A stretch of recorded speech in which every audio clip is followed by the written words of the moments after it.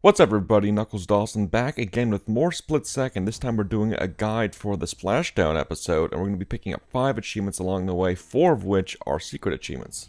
So we're going to start off with a port bridge race.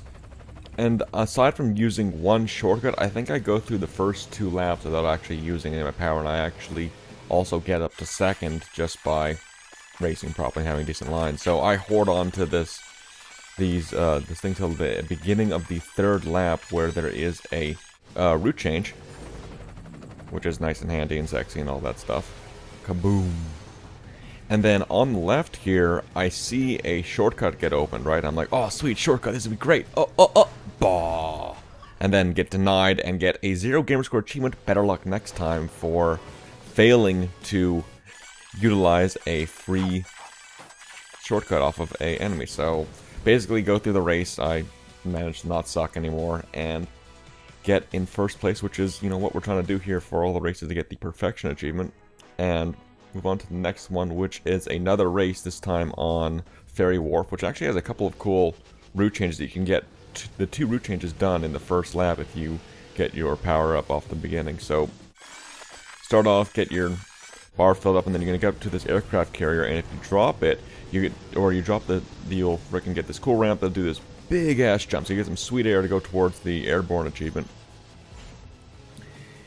And so you go on top of this area, there's like, you know, frickin' Harrier jets and shit sliding off. Get like almost 2 seconds right here. And then that also like fills up your power bar like by 2 bars. Pull up a 3rd one right here, and then you're going to initiate a cruise ship, which starts moving here, but at the end of the lap actually is when it actually comes into play. You sort of see it moving along or whatever, and then bam, it just crashes into a bunch of stuff, causes fires, and can wreck some people, which is awesome. And so that's another jumping opportunity for more sweet air.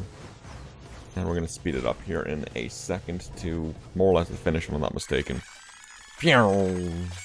Fast we go. There's the final lap. Go through there.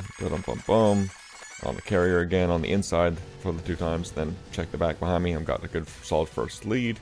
And bam, that's another first place win of the races. Next up we have a new game type, which is called Airstrike, where a helicopter chases you and fires missiles at you. And there's a secret achievement that we're going to be picking up in here. I chose a truck because I thought the durability would be handy, because it's got a high strength. And so each time it'll like fire up rockets, and you'll see where they're going to land by the little red circle showing where they're going to be firing at, and they'll be turning blue. If you manage to get through all of them without taking any damage, you get a perfect wave. If you get 3 perfect waves in a row, you get a secret achievement, which we will be getting here in a second. So that's 2 in a row, and then bam, here comes the 3rd one. Just evade that stuff, and once, twice, 3 times evasive. 3 perfect waves in a row, and then I was going to speed through to the end until I get to the final wave where you get the finish. Once you get your score, combo, and everything up beyond first place, it'll just automatically come to an end, which is handy, I guess. Doesn't waste any time on that. And so then we got 10 gamer score for On the Run for completing an airstrike, which is awesome. Cross. Next up is is this another elimination? Yeah, this is another elimination. And I believe I get another achievement in this one. Yes, I do, actually. So we're just going to fast forward all the way to that. And basically we're getting to the... Or do we get... Yeah, at the same aircraft area. You see that I'm currently 4th of 4, and so I need to get into 3rd. If you watch it, I go into 3rd with like 3 seconds to go.